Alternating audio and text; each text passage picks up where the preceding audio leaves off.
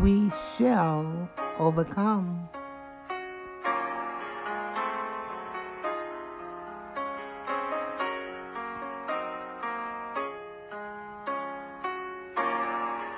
For this is the victory that overcometh the world, even our faith. And we thank God that we have the blessed opportunity of being able to have faith in God, because the faith of God is displayed in the Word of God. In the beginning was the Word, and the Word was with God, and the Word was God. And the Word was made flesh, and it dwelled among us as the only begotten of the Father, full of grace and truth. We thank God for this opportunity of being able to share with you again the blessed Word of God. Let me add that the Word of God has been made the most viable, the most accepted, even though there are many that reject it, but there are billions that have received it and accepted it. What is being said? The Word of God is our foundation.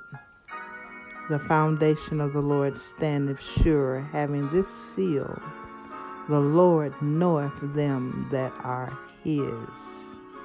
And in being God's, we have the responsibility of standing in and standing on His Word. The Word of God is a sure foundation. Amen. And it is also wisdom. The wisdom of God many times warns us. Old men are not always wise. The hoary head, which we are to honor, but they are not always wise. It is wise to follow the printed Word of God daily and very carefully. The Word of God has warned us concerning certain activities. And when the Word of God warns us, then we have the responsibility of being wise and follow the warning. Now, there are times when all of us may detour and go our own way, but then we have to reap the consequences of our decision of going another way, which is against the Word of God. The Word of God gives us the record of how the prophet Jeremiah spoke concerning blood was found in the skirts of the women. Yes, the women of Israel. That was referring to babies that had been aborted by women. They had decided, after having their pleasure with a man, regardless of whether they were married to him or not, that the baby would not be carried by them until birth, and they aborted the baby. The baby, of course, being a soul, once it's conceived, the baby is considered a soul, and of course, that soul is in the presence of God.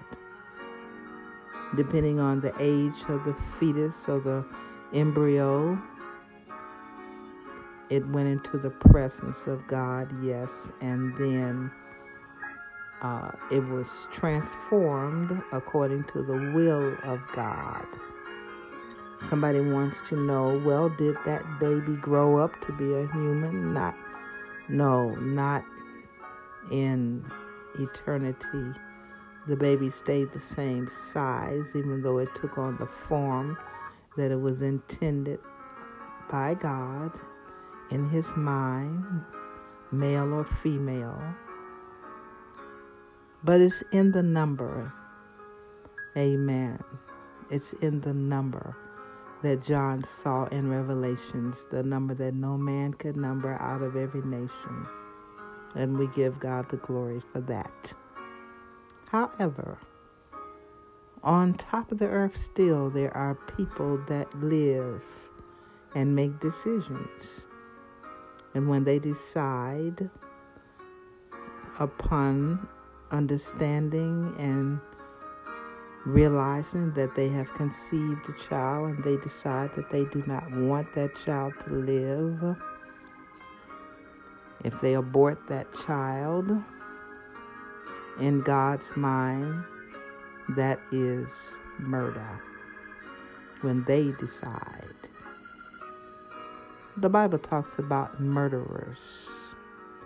Murderers will have their part in the lake of fire that burneth with brimstone unless they repent.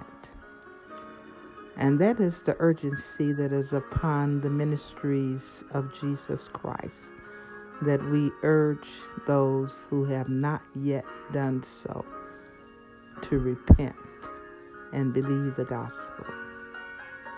Be sorry. Godly sorrow, work of repentance, not to be repented of, but the sorrow of the world, the work of death. Sorry enough to decide that it will never be done again and move in that direction, that it will never be done again. That means living a life that is acceptable unto the Lord Jesus, a life of sanctification. In answer to God's prayer, that was to the prayer that was received by God, the prayer of Jesus Christ that was received by God in St. John the 17th chapter, where Jesus prayed, "Sanctify them through thy truth, for thy word is truth." Sanctify them. Set them apart when they repent. Cleanse them from sin when they repent through the blood that was going to be shed. Sanctify them. Yes. Oh yes, God forgives. And when we're forgiven, it's as if it was never done. So therefore, we have a wonderful, great opportunity of being able to make it right. Get our record expunged. Praise God. So let me encourage you today, those of you that are under the sound of my voice, that are standing in and standing with the Word of God, let us continue to stand as people that are for life. We are for life. That the embryo, the fetus, the baby will live. And we are among those that declare that Jesus is the way, the truth, and the life. No man cometh unto the Father but by him. And so therefore we are Christians. Those that are written, our names are written in the Lamb's book of life. And this is the victory that overcometh the world, even our faith in Jesus Christ. Let's pray. God, in the name of Jesus, we thank you for this time of sharing. We lose conviction power on those that are hearers and listeners today.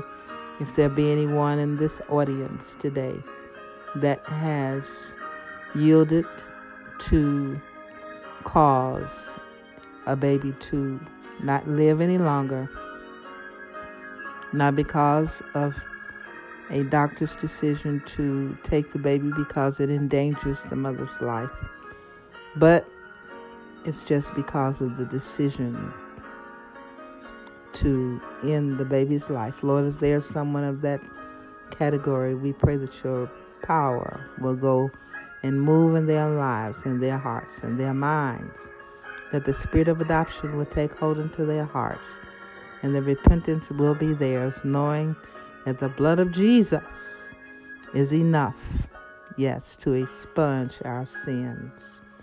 We give you the glory for the blood today. Have your way in our hearts continually. Have your way in this nation. We touch and agree with every prayer that's being prayed for this nation, for the leaders of this nation, and for the fact that there will be other leaders chosen. We ask that the power of God will prevail in that, in the choosing. Lord, and we will give you the glory, and we will say that you have done it in Jesus' name. Now, beloved, we thank God for you. I want to say that this coming Saturday at 10 a.m., we will be on Zoom. Yes, 9:30 we will be praying as usual, and we will be on Zoom, and the information as our forerunner will be on the screen. Well, God bless you until next time.